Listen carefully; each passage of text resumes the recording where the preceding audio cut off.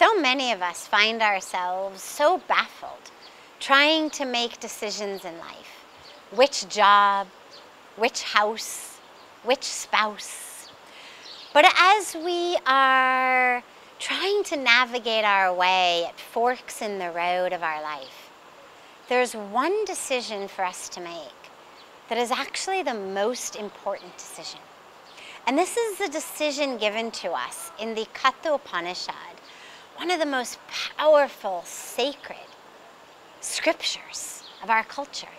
And in the Kathopanishad, Lord Yama, the god of death, the one who's constantly pulling people out of the earthly realm, explains to a beautiful, ardent young seeker, Nachiketa, that the way to attain true enlightenment, true freedom from the cycle of birth and death and rebirth and repeat, is to choose Shreyas over Preyas.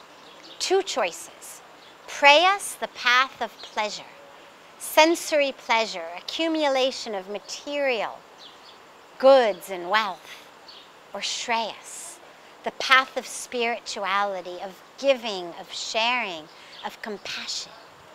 Choose Shreyas for your highest and deepest joy and meaning and fulfillment and enlightenment in life.